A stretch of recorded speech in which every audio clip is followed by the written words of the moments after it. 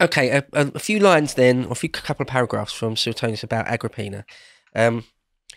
Suetonius says, the passion he, Nero, felt for his mother, Agrippina, was notorious, but her enemies would not let him consummate it, fearing that if he did, she would become even more powerful and ruthless than hitherto. So there was... Sorry, he wants to have sex with his own mum? Yep. So he found a new mistress, who was said to be her exact image. Oh, yeah. Some say that he did, in fact, commit incest with Agrippina every time they rode in the same litter. The state of his clothes when he emerged proved it.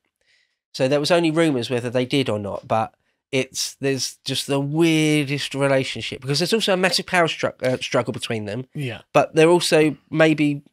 Robert Graves goes with that they do sleep together. Yeah. I mean... not Nero. He could never do such thing. Yeah, right. I mean...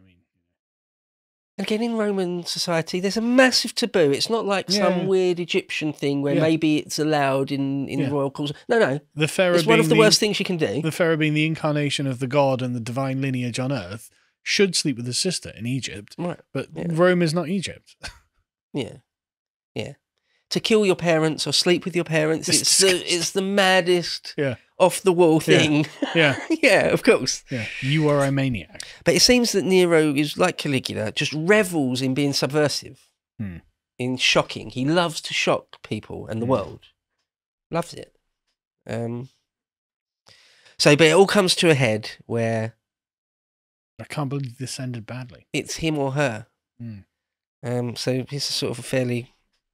really quite famous passage from Suetonius. He says, the overwatchful, overcritical eye of Agrippina, kept on whatever Nero said or did, proved more than he could stand.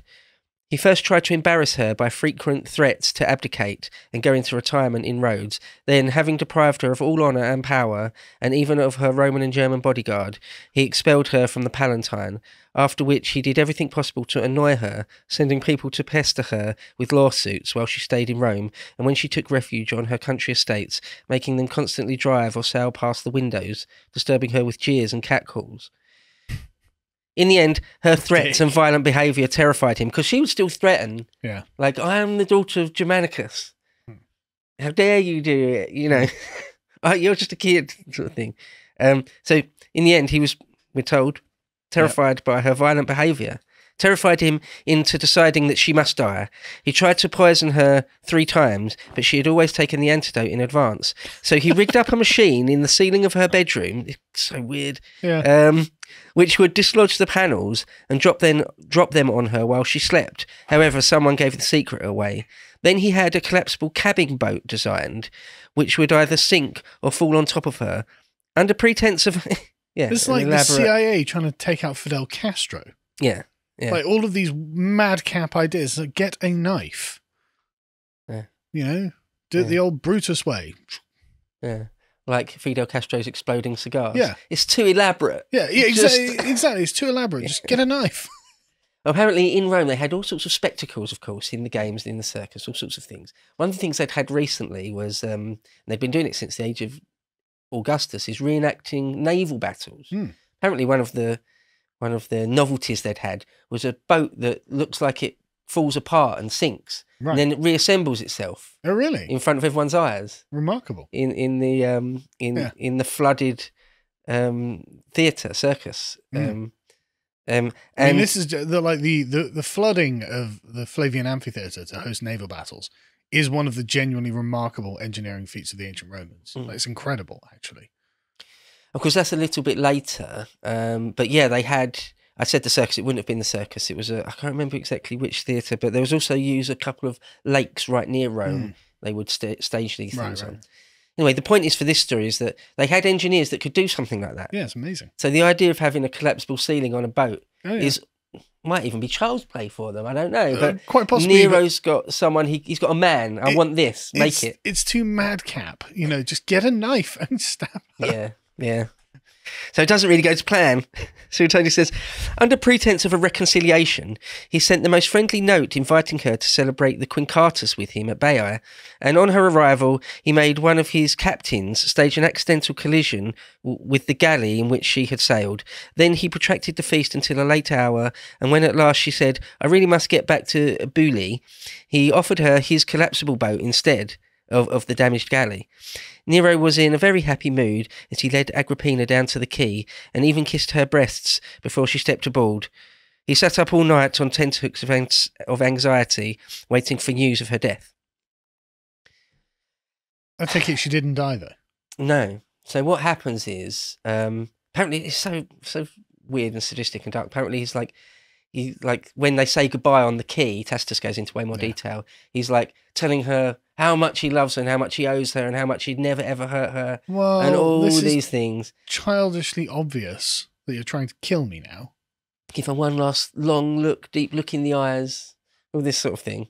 So what happens is, to cut the story short a bit, the roof collapses, but where she's asleep or lying on a couch that's got raised sides, like a Roman couch, it doesn't crush her. That saves her. Her couch just about saves her. One of the women next to her is crushed to death. Right. And she's able to just escape, and the whole ship starts going down. Yeah. And she's next thing we know in Tacitus's longer description, she's in the water. And most people can't really swim. It so happens that Agrippina can.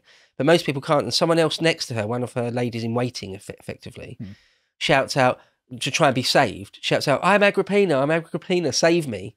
And the other people on the boat start clubbing her to death with oars.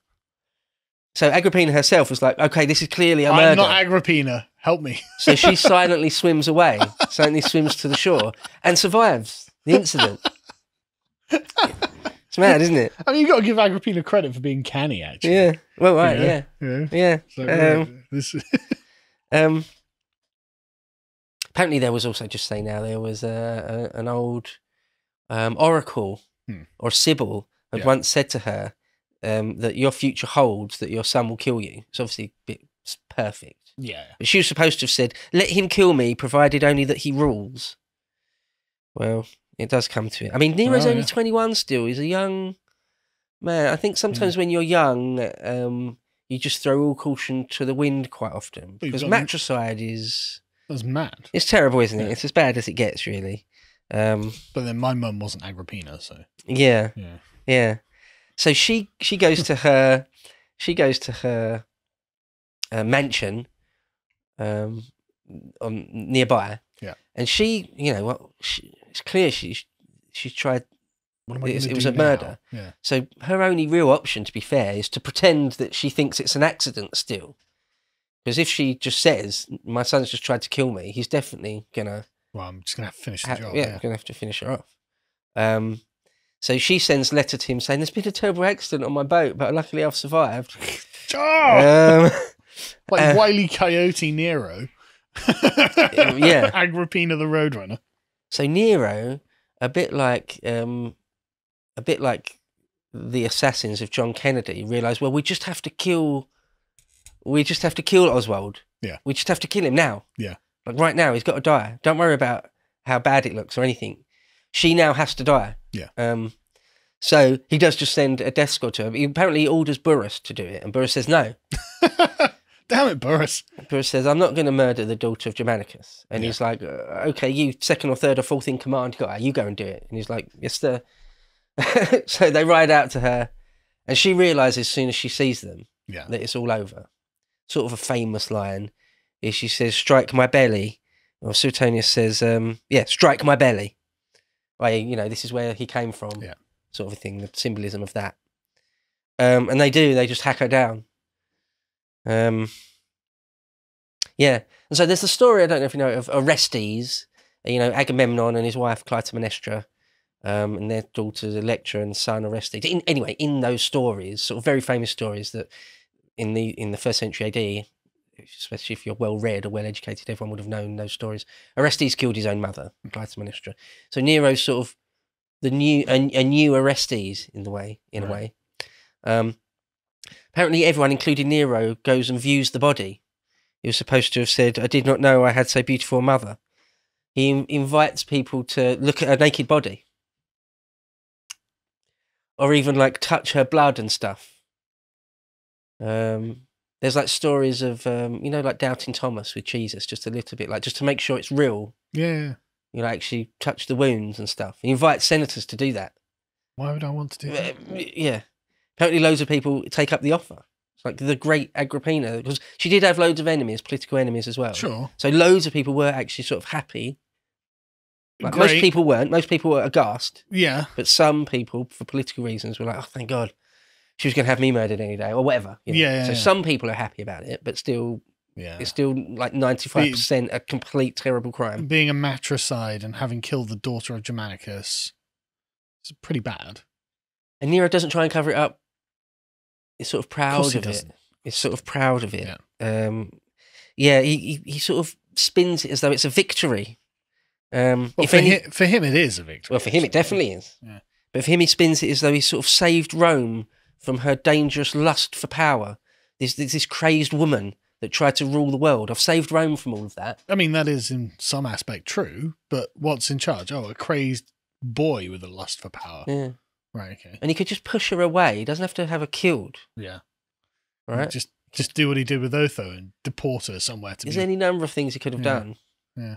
Didn't have to murder her in some weird, elaborate way and then have the Praetorians stab her to bits and then have everyone poke the corpse and look at her naked body. And he didn't have to do any of that. No.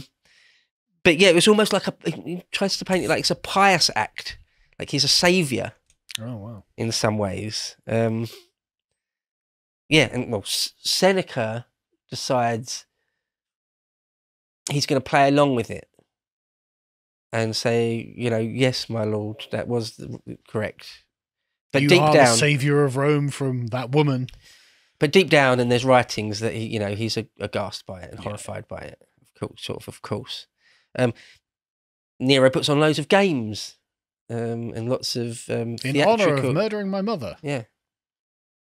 He's completely unabashed about it, and it is really one of the biggest checks on his power. He is now pretty much an old school princeps. He is now it's the just autocrat. Up to Burrus. Yeah, there's still Burrus and Seneca, sort of trying to keep him in some sort of check. But really, there's no one that can immediately say to most things no. Burrus can sometimes in the immediate, if something's sort of immediately crazy and violent, Burrus might say no. But on big things like big building projects or big policies, governmental policies, he can now do as he pleases. To watch the full video, please become a premium member at lotuseaters.com.